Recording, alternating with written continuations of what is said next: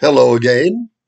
I am Dr. Ron Traylor, and this is History 321, and this is lecture number 16.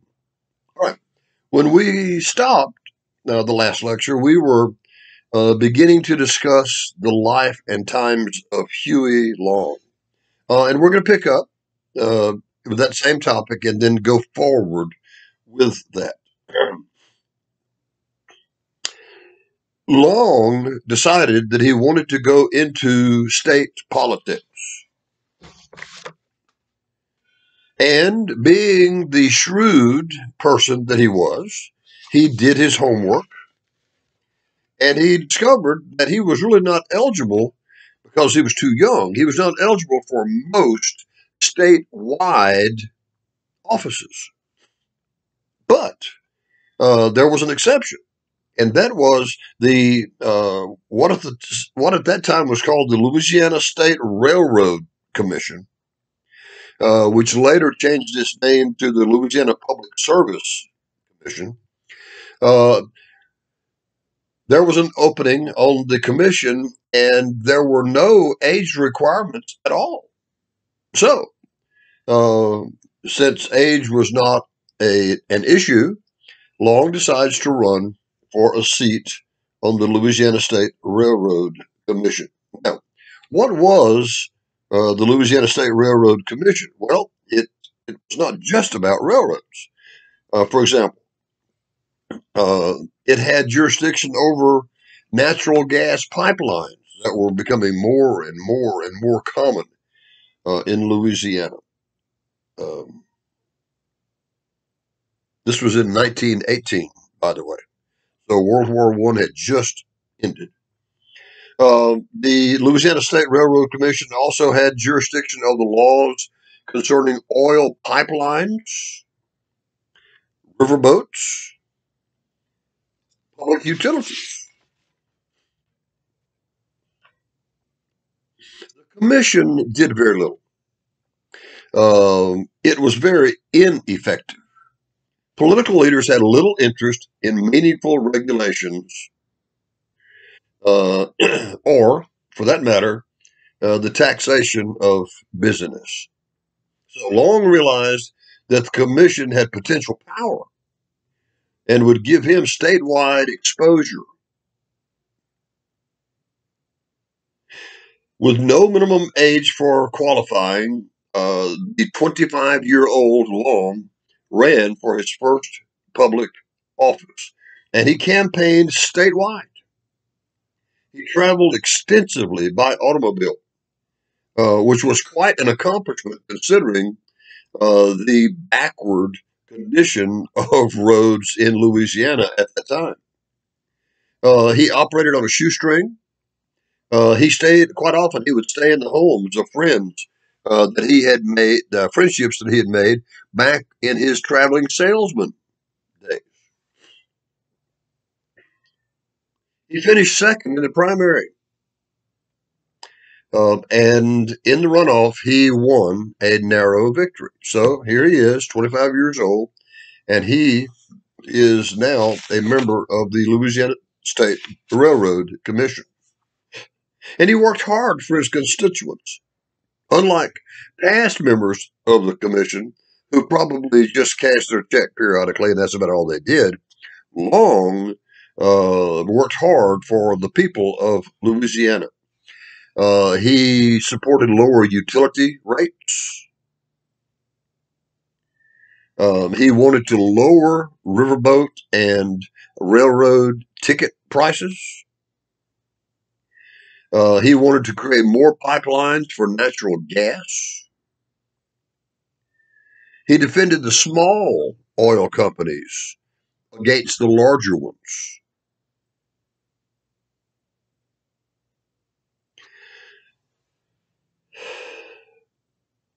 So, Long serves on the Railroad Commission. And in 1924, he decides that he is going to run for the governorship of the state of Louisiana. He was just barely 30 years old, which means that he just barely met the age qualification because, unlike the Railroad Commission, the governor did have a minimum age requirement. He was just barely qualified. He had no money. He had no statewide political organization to speak of. He was not one of the political elites of the state, and he certainly was not a member of that elite political structure. Now, on top of that, he had made many business leaders and many political leaders angry because of his work on the Public Service Commission. As a matter of fact, when he runs for the governorship, he runs against two members of the old political establishment, what we've been calling the Bourbons all along, right? One of them had the backing of the political leaders of New Orleans, and we've talked about how important it was uh, in order to win statewide election in Louisiana. You had to have you had to carry the city of New Orleans. Well, he sort of did not get that support. Somebody else got that support. The other of his two opponents was the incumbent lieutenant governor, and he had the endorsement of the outgoing governor, and he had the support from uh, South and Southwest Louisiana, what we quite often call Acadiana, the Cajun part of the state. Now, those two political opponents viewed Long as a political upstart who they were getting ready to put in his place, right? Well, Long campaigned hard. He campaigned personally, while his opponents were so sure that they were going to defeat Long badly that they left campaigning to others, to what we would call surrogates, replacements, right? They didn't have the time to go out and shake hands and kiss babies, right? They would leave that dirty work to others. Well, Long is out there shaking hands and kissing babies personally. Um, he mails thousands of circulars, advertisements through the mail. He travels everywhere in the state of Louisiana. And he became, not the first, but he became one of the first people, one of the first politicians to make speeches on the radio, because the radio was still a rather new technology. He attacked the big oil companies, and he attacked Standard Oil Company specifically. So he was attacking big business generally and Standard Oil specifically. He said, if I'm elected governor, or when, and he was very positive thinking, right? When I'm elected governor, I promise that I will give free textbooks to every school child in Louisiana, whether it's a public school or a private school or a private parochial school. It won't matter. Now, why do you think he threw that last thing in there? He promised school books for public schools and private schools, and then he very specifically said parochial schools. And of course, a parochial school is a school that's sponsored by uh, a religion, a church. Why did he throw that in there? Well, it's very simple. Long was a smart cookie. Almost every town in Louisiana had a Roman Catholic school. And I'll go as far as to say that that is still the case, much the case even today. That was especially true in the areas of the state where most of the Cajuns lived, the Acadians lived, because most of them were Roman Catholic and many of them sent their children to these parochial schools. So this was a bid for the Catholic voters of Acadiana.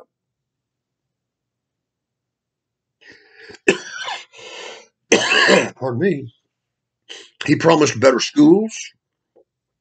He promised modern roads and modern highways and free bridges, no toll bridges, free bridges.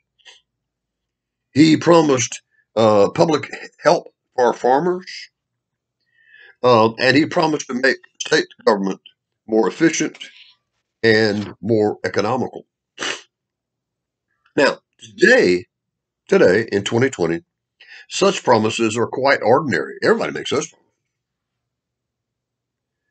But in 1924, his political opponents branded his platform as expensive and revolutionary. So it was basically a three-man race. The two opponents, the New Orleans guy, the lieutenant governor, and Long. Long finished third, right? But it was close. Only 10,000 votes. He was only 10,000 votes behind the leader, and he was only 8,000 votes behind the number two guy. And in certain parts of the state, he ran number one. He ran number one in almost all of the North Louisiana parishes. And he ran number one in 5 of the Florida parishes. Now, what did those parishes have in common? A lot. I mean, a lot of poor whites. Poor whites. Long's message resonated with poor whites all over the state of Louisiana. Now, let's play what if. It's always fun. Election day in 1924 was a dark and stormy and rainy day. Rainy weather across the state probably cost him a lot of votes by people who were unable to get to the polls. Remember that he is really appealing to the poor people, and who is it that don't have an automobile to ride in? It's the poor people.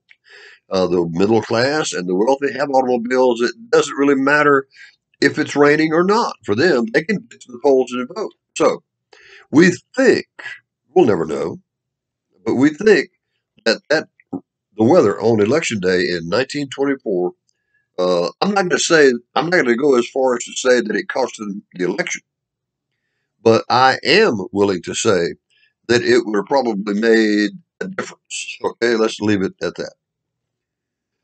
And as important as anything else, uh, because he finished so close to both the number one and number two men, his political enemies now knew that he was a force in state politics that they had to recognize and reckon with.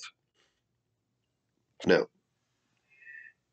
almost as soon as the 1924 election was over, he began his 1928 campaign. Usually, politicians will take a little time off, won't they? Right? Not long.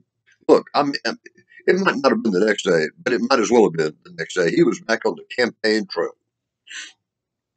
He knew that he had to do better in New Orleans, and he knew that he had to do better in Acadiana if he was ever to win statewide.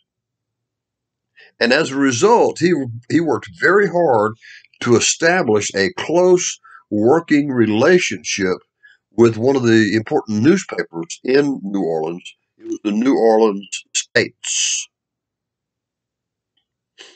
I'm not sure. I think that later became the States item, but I'm not sure. So let's leave it right there. The States. Now, the States was not the largest newspaper in New Orleans. The Old Picayune was. But the States was big enough to where it had a respectable readership, and he was going to be able to get his message to a respectable portion of the population of New Orleans. The big problem was the French Catholic voters of Acadiana. He had he was operating under several really serious disadvantages. First of all, he couldn't speak a word of French. And back then, that was really important. He was not only could he not speak French, he was a Protestant from North Louisiana. And he was viewed with suspicion because of the cultural differences between his home in North Louisiana and the people of Acadiana. He overcame that Acadiana problem. And he did it in a very straightforward way. There was no trick to it. When he was campaigning in the southern part of the state, in Acadiana, when he got up to make that speech, what one of the first things he said was, "I'm from North Louisiana and I'm a Protestant, and here I am in South Louisiana, in Acadiana, speaking to a predominantly Roman Catholic uh, crowd." But he said, "We have more in common than we know." He said, poverty was a problem that was common to both regions, and poverty transcended cultural differences, political differences, social differences. It's all about the money, he said. And many people from North Louisiana and many people from Acadiana don't have it.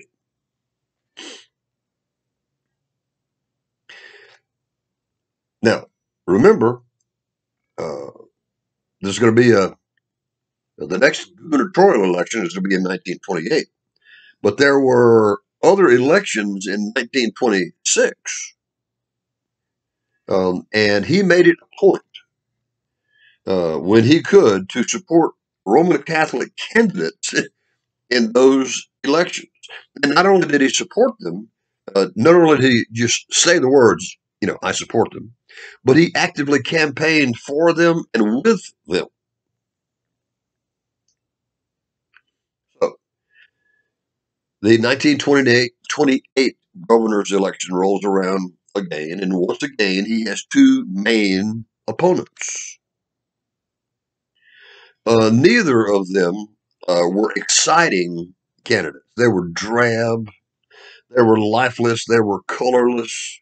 It was ho hum. Right? And then you got Huey Long, who is a ball of fire. He's only got one speed, right? And that's wide open. And in 1928, there was no rain in Louisiana on election day. In the 1928 election, Long carries North Louisiana and the Florida parishes in a similar fashion to what he had accomplished in 1924. He had a strong showing, though, in Acadiana. He did poorly in New Orleans again. When all the votes were counted, he had the most votes statewide, but he didn't win. Okay, in order to win, a candidate needed a majority of the total votes cast. In other words, a candidate needed the majority. Now, here's a new word for some of you. Some of you know this, but some of you don't. So, what he got was a plurality. What that means, a plurality is, what that means is he got the most votes of anybody, but that number was not a majority. It was still less than half. And so, what that means is um, uh, the top two vote getters had to have a runoff, and the person who won the most votes there would become the next governor of the state of Louisiana. Now, he was so far ahead of the second place finisher in that uh, first election that opponent voluntarily withdrew from the race, and therefore the governorship goes to Huey Long. At the age of 34, he became the governor of the state of Louisiana. He had run three political campaigns. Remember, he had run and won for the state uh, railroad commission. He had run for and lost, but made a good showing in the governor's race of 24, and now he wins the governorship in 1928. So let's talk about Huey Long as the governor of the state of Louisiana. He tried to make good on his campaign promises. He did. He was responsible for the creation of more and more paved roads. He did improve schools across Louisiana, and he did it for black and white children. He created an old age pension for the elderly that did not exist yet at the national level. Please remember that Social Security, the National Social Security Program, would not be created it would be created by Franklin Roosevelt in 1935. Here it is, 1928. So 7 years before Roosevelt does that for all of the country, Long does it for the state of Louisiana. Old age pensions for the elderly. He also does something that is so far ahead of its time that it's stunning, especially today. He does away with the poll tax. Now, remember the poll tax? Remember why the poll tax had been created? It was one of those tools that was used by the Bourbons to disempower blacks and poor whites. And it certainly did a great job. Remember, we said that coupled with the content of the Constitution of 1898, uh, by the year 1900, most blacks in Louisiana couldn't vote at all.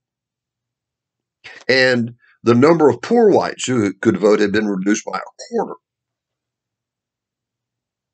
Poll tax, along with these other techniques like the grandfather clause and the literacy laws, uh, the poll tax had worked.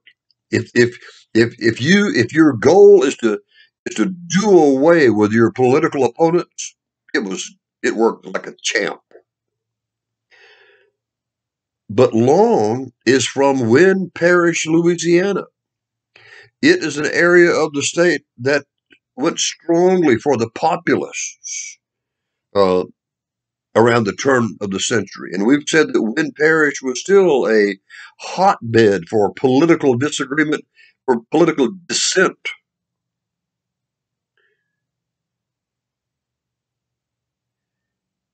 The people of Wynn Parish had always opposed the powers that be, the elites of the Bourbon Democrats. And this is one example of just how deep that went with Huey Long. Said again, in 1934, as the governor of the state of Louisiana, he abolishes the poll tax. You no longer have to pay in order to vote, because that's really what the poll tax was all about. And as a result, the numbers of registered voters in the state of Louisiana went up considerably among both whites and blacks. Because remember, it was the poor whites and almost all of the blacks who had been disfranchised. And now that the main tool, the poll tax, was no longer there, more and more blacks and poor whites began to register to vote. Also, uh, probably his most obvious monument is the state capitol in Baton Rouge. Um, that skyscraper that dominates the skyline of Baton Rouge, even today, was built during the administration of Huey Long. Now, all those things are wonderful. There was a darker side to Huey Long because in order to tell the whole story of Huey Long, you got to give the pluses and the minuses. So let's talk about the minuses. He purged many state boards and state commissions of old members who had been appointed by previous governors and replaced them with his own people. Now, that really shouldn't surprise us. That happens even today. I mean, why would you want these boards to be full of people who oppose you? Why not fill them with people who are on your side? Something else that he did, though, whenever he appointed someone to a political position, before they could get this, before they could actually start doing the job, he required them to sign an undated letter of resignation. And what would that do? It would almost guarantee their loyalty, wouldn't it? Because if they did something that he didn't like, what would he do? He would just add a date to the resignation, make it public, and that guy was gone.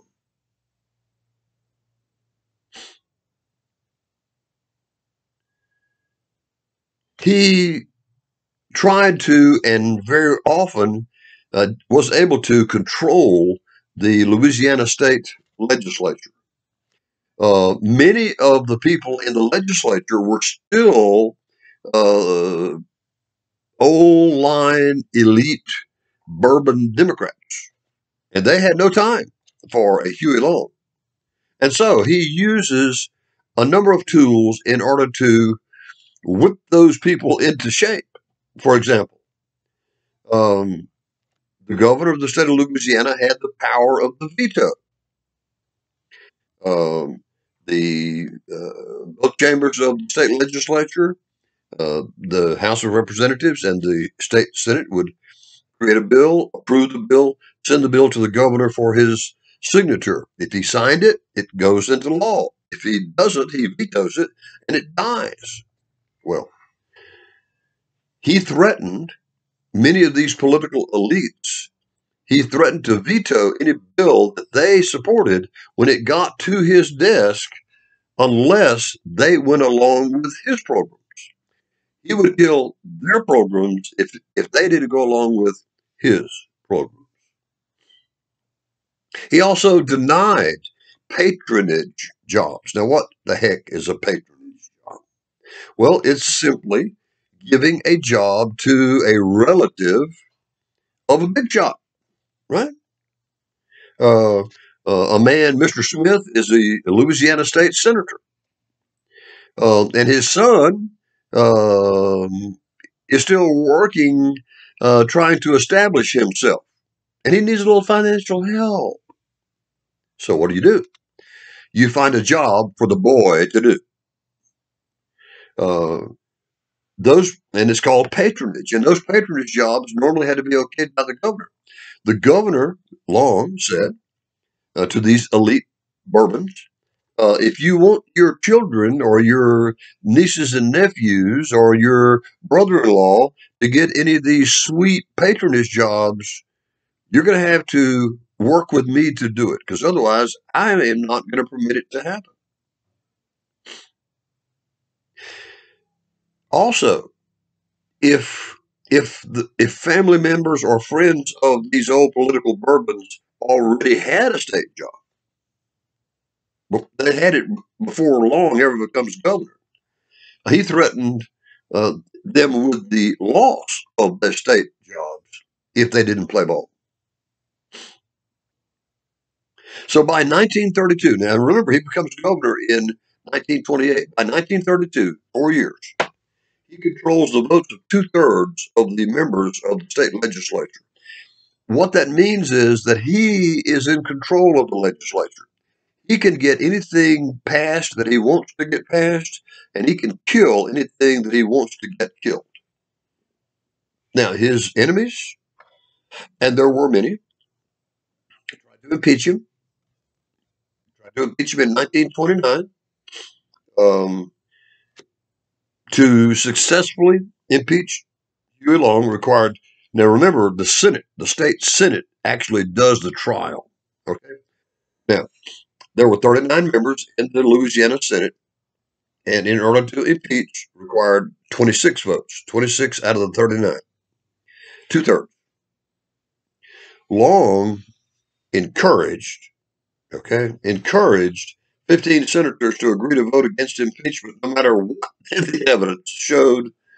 And of course, they agreed, and that was a guarantee that he would not be found guilty in the impeachment trial. Now, in 1930, uh, Long had been the governor of Louisiana only 2 years, and he decided to run for the United States Senate. The United States senator at that time, from one of the two U.S. senators from the state of Louisiana, was a man whose name was Joseph Ramsdell, Ramsdell.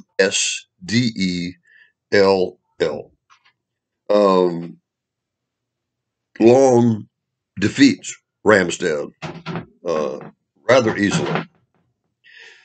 But he does not go to Washington immediately. He should have gone to Washington within a couple of months after winning the Senate seat, take the oath of office, and become a U.S. Senator. But the rules are that you can only have one political office at a time. He was the governor, and he had been elected to the U.S. Senate, but that doesn't make him a senator. He doesn't become a senator until he takes the oath of office of a senator. And in order to do that, he's got to resign from the governorship of the state of Louisiana. Now, had he resigned from the governorship, that means that the lieutenant governor would have become governor. And the lieutenant governor was a man by the name of Paul Cyr, C-Y-R. Long and Lieutenant Governor Cyr did not get along. They had quarreled. And so Long waited to take the office as a U.S. Senator. In other words, he remained governor, until the next election.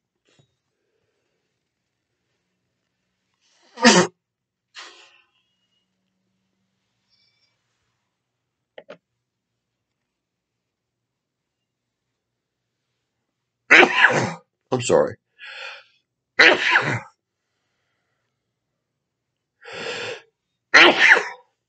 do this a couple of times a day, and there's nothing I can do to control it. And my allergist says there's nothing wrong with me. Well, I beg to differ. Okay. In any case, let's try to get back to the thought without sneezing again. I'm probably going to have to interrupt it again. Like right then. Have y'all counted the sneezes? I've lost track.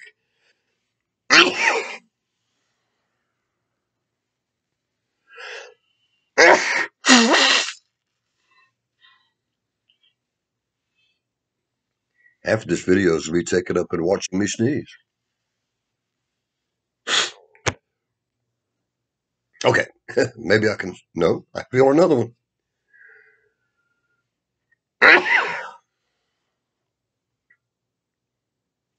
He'd been elected in 28. It's now 1930.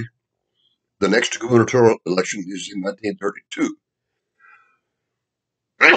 And so he decides to wait until 1932 so that he can help handpick the next governor of the state of Louisiana.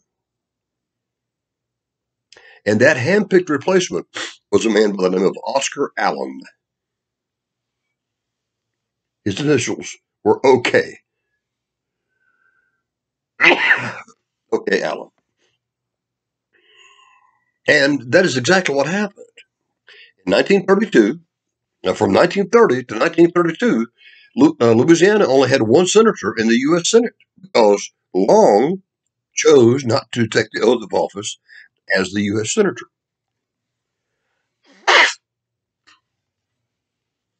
But 1932 finally rolls around. Long's handpicked successor, O.K. Allen, is in fact elected governor of the state of Louisiana, which frees Earl. Sorry, that's his brother. Which frees Huey Long to resign the governorship and go to Washington, and finally, 2 years late, take the oath of office as a United States Senator. Now, just because Long is no longer the governor, he's now a U.S. senator. That does not mean um, that he doesn't. No, let me say it this way: Long continues to dominate politics in Louisiana, except he does it long distance from Washington D.C. O.K. Allen, Oscar Allen, was strictly a figurehead governor. Huey Long called the shots, every shot from Washington. Whatever Long told O.K. Allen to sign, he signed, and whatever Long told O.K. Allen to veto, O.K. Allen vetoed. It was just that simple. Long, now officially a U.S. Senator, continued to act through O.K. Allen. He continued to build bridges. He continued to build highways. He continued to build schools. He arranged for more free medical care for the poor.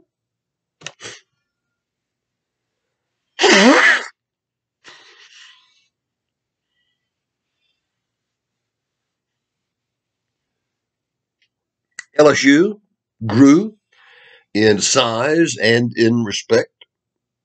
While he was U.S. Senator, created LSU Medical School in New Orleans, which is one of the better medical schools in the country, even today.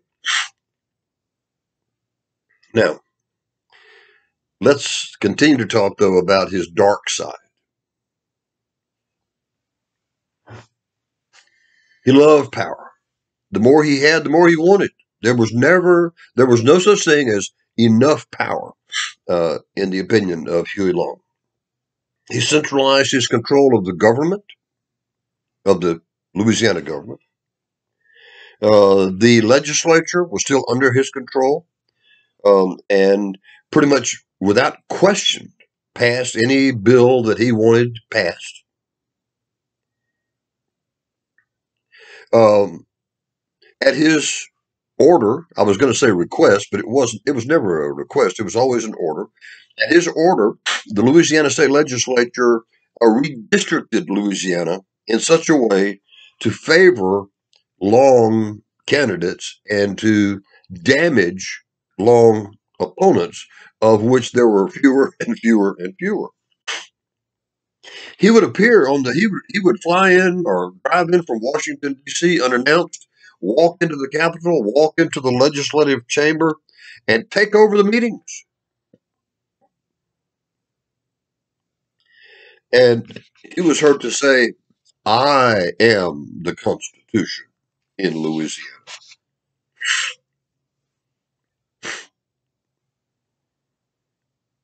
Now, Huey Long in 1932 supported the presidential candidacy of Franklin D. Roosevelt.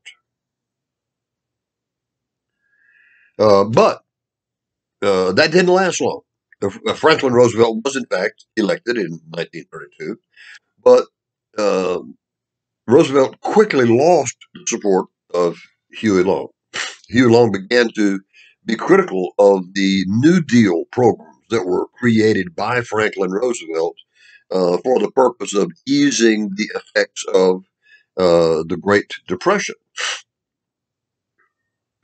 What Long said was that the New Deal programs favored business too much and the people not enough.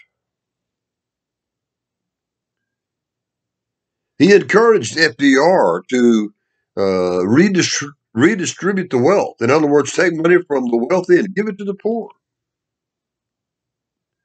In fact, he started his own Share the Wealth program in 1934. Why?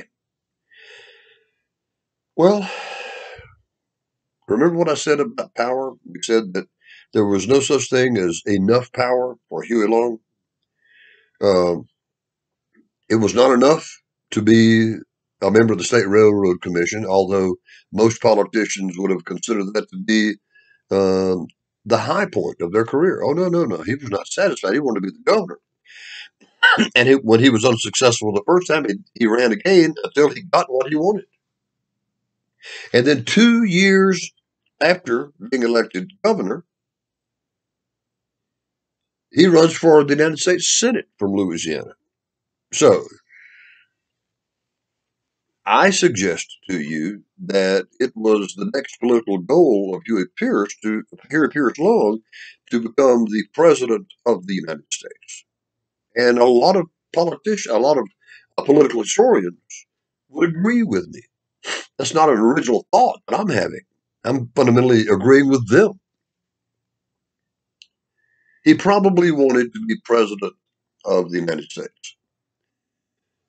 FDR, who had been very happy for Long's support in the election of 1932, began to see Long not as a helper, but as a menace to the Democratic Party and to the United States of America because the Share the Wealth program that scared a lot of Americans to death because it was reminiscent of, on a good day, socialism, and on a bad day, communism. So Franklin Roosevelt began to, because he's the president, there are certain things that the president can do.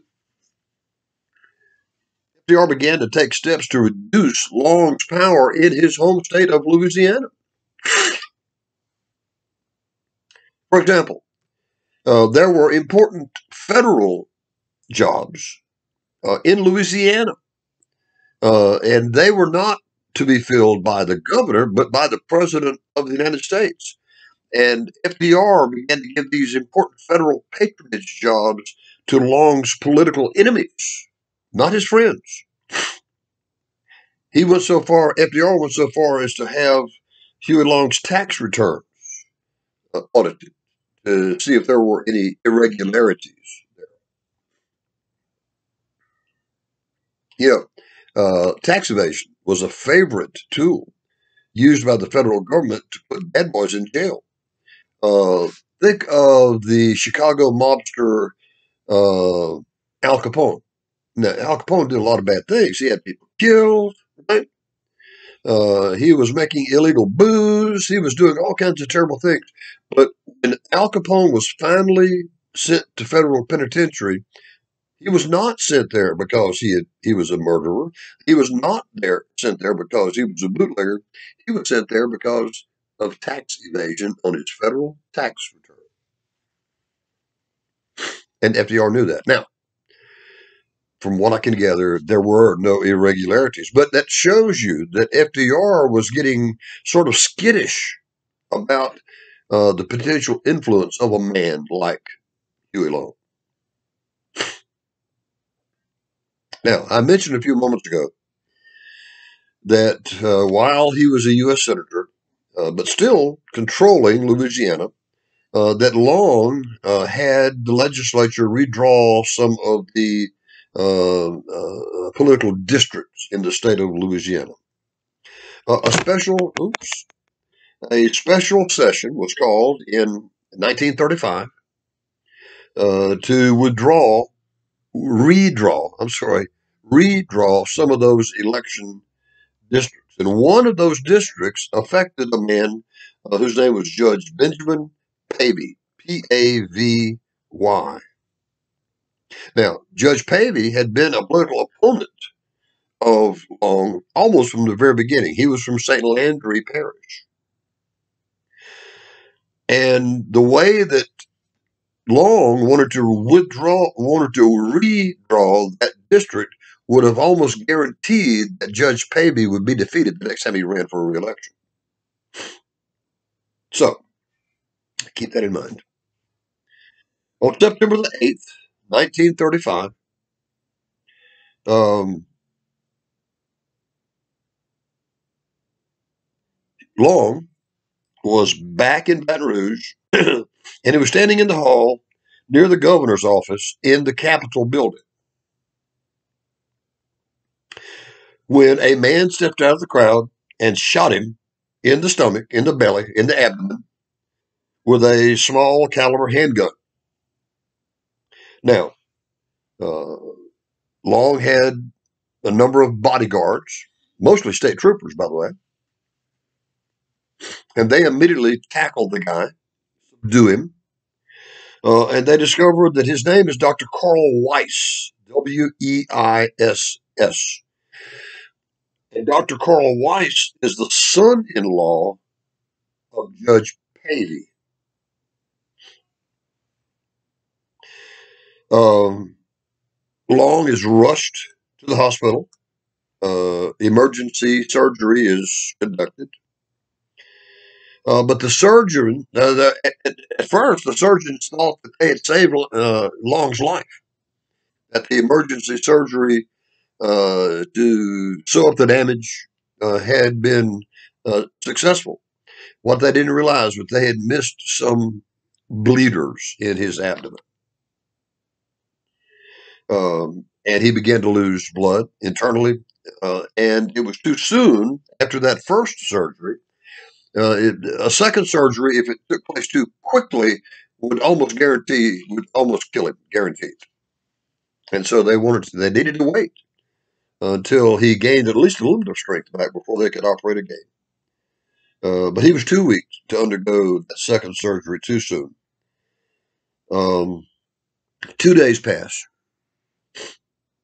and he dies. He was 42 years old when he died. And according to credible witnesses, his last words were, "God, don't let me die. I have so much to do." Well, Huey Long is gone. Now, what is Huey Long's legacy? Historians have argued over this for ever since September of 1935. Uh, the state highway system he left behind was among the best in the nation. The LSU University system was among the best in the nation. He had greatly improved public schools for both white and black children. He was responsible for state aid to the elderly and to the ill. Most of that had been accomplished not by taxing Louisiana's citizens, but by taxing business, especially big business. Now, blacks did not receive equal treatment under Huey Long, but they were not excluded. In Louisiana, he got everything he wanted and destroyed everything he disliked. He crushed all who opposed him. In many ways, however, many people have tried to accuse him of being a dictator. And if you just look at the surface of it, you might be prone to agree. But no, I don't think he was a dictator. He was an heir. If you want to look at Louisiana history, he was an heir to the French and Spanish tradition of centralized executive control. In other words, of treating the people as if they are subjects rather than treating them as if they are citizens. He was not, as a result, the first powerful chief executive, but he was the first one to use his power to give the people what they wanted. He was also spreading his message across the nation when he died, and believe it or not, uh, it's been 85 years next month. Next month is September of 2020. Uh, Believe it or not, his legacy still affects Louisiana today, 85 years after his death. Now, let's talk about Louisiana after Huey Long.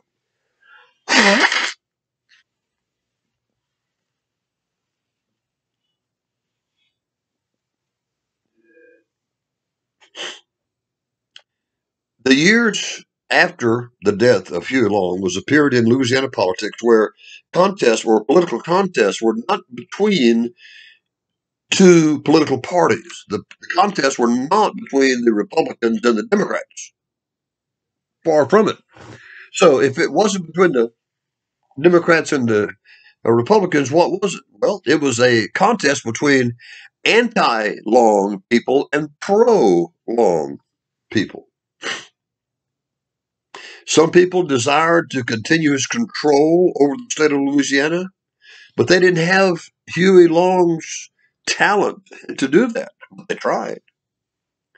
They proved unable to resist the corrupt deals, and the state entered into periods of scandal. Now, remember, please, who's the governor of Louisiana the day that Huey Long is assassinated? It's still OK. Allen, right? His hand-picked successor, his yes man. OK. Allen had been a boyhood friend of Huey Long. They went back literally all their lives. And he continued many of Long's programs and continued to obey Long's instructions while Long was still alive, acting as the U.S. Senator in Washington, D.C. Long was not kind to OK. Allen. He cursed Allen. He humiliated Allen in public. And Allen just very quietly took it. He permitted Long to continue trying to centralize control of Louisiana government at all levels, from the governor's mansion all the way down to the very bottom. After Long's death, OK. Allen and his followers scrambled to grab power, but none were really successful. None trusted the others. But in order to display a united front, they nominated a New Orleans judge to be governor and nominated Huey's brother Earl as the lieutenant governor. And in the election of 1936, the Longites, okay, that's what they were referred to here in Louisiana, the Long faction, the Longites, swept all statewide offices and three-quarters of the legislative seats. So you can see, even dead, Huey Long was exerting a really important force in Louisiana politics. Now, the new governor was a man by the name of Richard Leche, Leche. He was elected in 1936, and he was forced to resign in 1939. Now, let's talk about Leche. Leche got along well with the New Orleans political leaders and FDR's government, something that Long was incapable of doing. In return for the support of Louisianians, Franklin Roosevelt received tens of millions of dollars in federal funds, especially for the WPA. The WPA was a program called the Works Progress Administration. And the WPA was very successful in creating public buildings. If you walk around the southeastern campus and go into the old buildings on the campus, McGee Hall, the music building, the old library, you'll see that many of those buildings were built during the administration of Franklin Roosevelt, and the money came through the WPA, the Works Progress Administration. Leche created a state sales tax or actually, we had one already. It wasn't much. He increased. It'd be more accurate to say that he increased the state sales tax.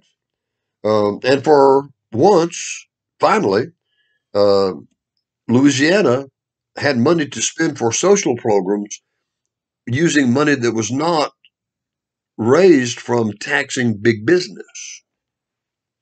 While Les was the governor, the teachers got a huge pay raise.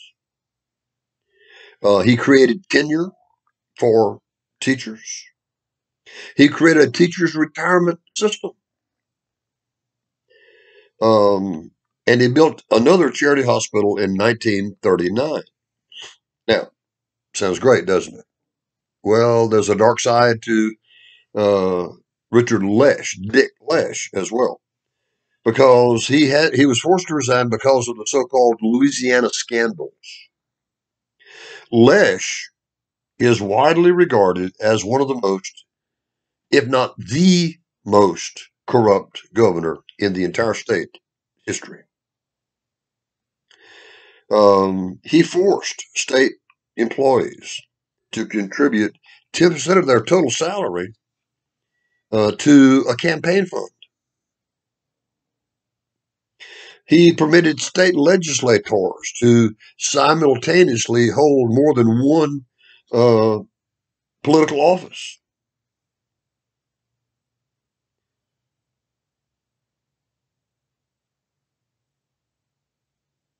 Lesh got away with it for a couple of years, but he was toppled by an investigative reporter from the New Orleans State newspaper by the name of F. Edward Hebert. And of course, we know how that's spelled in Louisiana, Hebert. Led by F. Edward Hebert, who, by the way, later became a long-term uh, member of the United States House of Representatives from the state of Louisiana. Um, the state's newspaper uncovered many cases of graft, fraud, and corruption in Louisiana government, much of which could be tracked back specifically to Governor Lesh. Plus, there were other scandals during this same period of time that had nothing to do with Lesh, but which led to the impression that Louisiana was a really corrupt place. For example, the president of LSU uh, stole $500,000 in university funds and left the country. The building superintendent over at LSU demanded kickbacks from contractors and builders. In other words, I'll make sure that you get the contract, but you're going to have to pay me some money under the table. Lesh himself profited from some of these corrupt deals.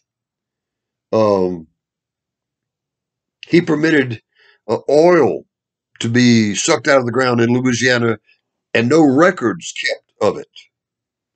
And as a result, he received about $90,000 a year to permit that to happen. He bought an old rundown hotel in New Orleans cheap.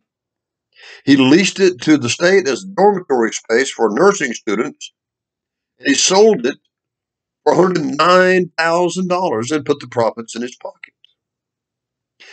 He encouraged the mafia to expand into Louisiana and to bring with them slot machines and casinos and prostitution. Now, the state of Louisiana hesitated to investigate their own governor, but the federal government saw no reason not to investigate. And so the federal government, including the IRS, proved that federal laws had been violated by Lesh and by his cronies, including mail fraud. And faced with indictments, Lesh resigned from the governorship in 1939, and Lieutenant Governor Earl Long, Huey's younger brother, then became governor of the state and served out the remainder of Lesch's term. Lesch's problems weren't over there. He was in fact indicted. He was tried. He was found guilty. He was sentenced to 4 years in a federal penitentiary. By the way, that LSU president, they caught him, and he went to jail too. Dozens of other state officials were also tried and convicted and jailed for similar crimes. All right. That is a good place to stop. And we will pick up with the elections of 1940.